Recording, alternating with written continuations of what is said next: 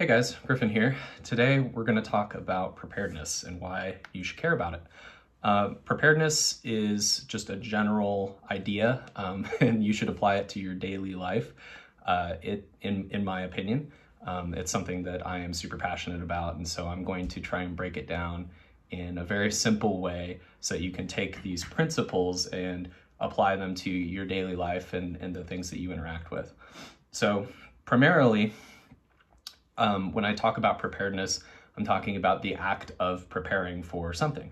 And so anything that you might be interested in preparing for example, a tornado, a natural disaster, or it could even be something like preparing for an exam that you have coming up. If you're a student, you could apply it to getting ready to film for TV, all sorts of things, right? And so in general in life, you are preparing for things without even realizing it, but the term prepper or preparedness might invoke certain emotions in you about a specific type of person, the doomsday prepper, right? So somebody who's trying to prepare for the apocalypse. Now, we're not really going to go into that today, although the ideas here could be scaled to something like that. I would recommend that you not scale them to something like that.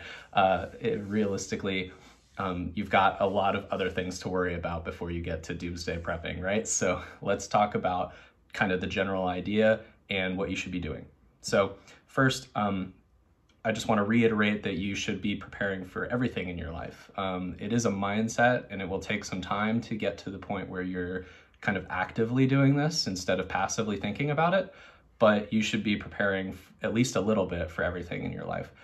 Whether that be something as simple as writing some notes down on a pen and paper for an upcoming meeting, or actually going out and buying food so that you don't starve if there's a grid down emergency or something like that, right? So Lady Luck will not wait around for you to get ready for an opportunity.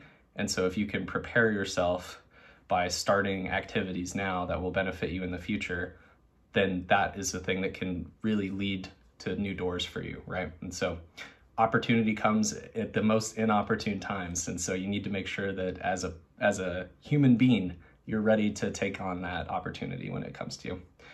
So some examples of that would be, it's really easy to relate that to your career.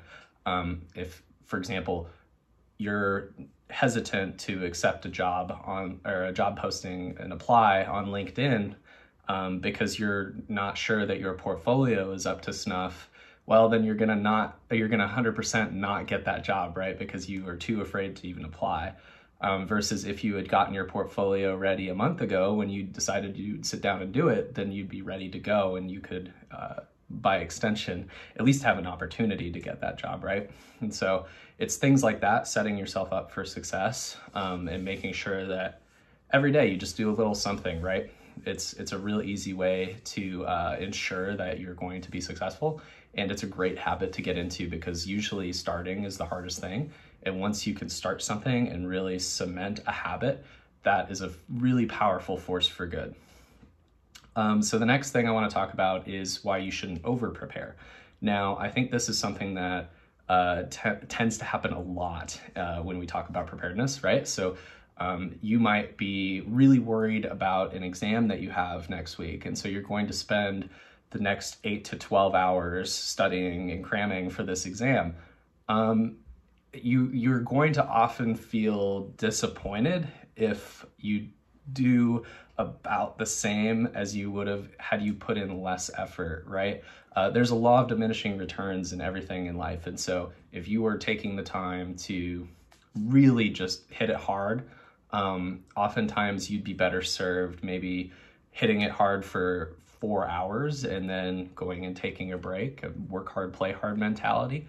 And you will be just as well off, or maybe just a little bit less well off, but still just as good as if you had spent the 8 hours studying, right? Because eventually your brain's not going to be able to process all of that information and store it in a way that you can access later. It's just going to start to blur together. And so realistically, that's a great example of over-preparedness. Another example would be doomsday prepping, like trying to think that, oh man, I need a gas mask for the end of the world because there's going to be radiation and all kinds of crazy stuff going on, right? So there's nukes from Russia and all that stuff. So what's going to happen is you're going to buy a bunch of really expensive stuff that's in this very specific niche, and then you're never going to use it. You're going to wish that there was a doomsday so you'd have an opportunity to use that stuff. And once you start to kind of cement your thoughts around this idea that the world is going to end, it makes your quality of life go down quite a bit too, right? So that's one extreme, but that's one of the bigger reasons why I would tend to say prepare for what you expect and then work your way up, right? Because as you get going with this mindset, it's a really slow burn, and eventually you're going to get to the point where you've prepared for likely outcomes, and so then you start moving into the more niche subsets, right? And you can grow and expand, and eventually you might be ready for anything. So, and that's a really powerful feeling to know that you're prepared for something, because oftentimes most people are not. And even if you're just prepared in that mindset that you are prepared for something, that is a huge edge that can give you a one-up on your competition, as well as provide you the strength to actually get through whatever it is you're trying to prepare for. So make sure that you're constantly just thinking about what things you can do to make yourself better prepared for whatever it is you want to prepare for. Something I like to do, I like to make sure that I have ample food in my house, just in case there were a tornado that broke through, some kind of natural disaster like a flood, and maybe emergency services couldn't get out to the house. So I like to have just some basic first aid, extra canned food, dry food, stuff like that. And so one thing you can do really easily, and you'd be surprised at how much of a mental difference that this makes, but just whenever you go to the store, pick up 5 more cans of food that maybe you didn't otherwise think that you needed, and then put those in a shelf somewhere and keep them. And, eventually rotate through it and tap into that stuff. But it's just nice having a little extra food lying around, and who knows, maybe there will be a power outage that lasts for 3 days, and the Walmart near you will lose refrigeration, right? And so you won't be able to buy necessarily the foods that you would normally consider being able to buy with a credit card because they don't have any power and you forgot to have cash. Well, you're going to really thank yourself that you had those cans of beans stacked up, right? So it's for things that you may not necessarily think about, but just doing this one thing will help you be prepared for a lot of other things. And that's what I really want you to take away from this video. What can I prepare for that gets me the most bang for my buck, so that as I'm getting started, I can feel more confident and grow my skill set as my preparedness mindset grows, right? And so really what you're trying to do is just take away that this lifestyle change that you're undertaking here, or I'm trying to help you undertake, is a really impactful one, and one that you should really consider, because it changes your whole way of thinking, right? And it will make you able to tackle things that you never thought possible. It will open up many doors for you, I promise.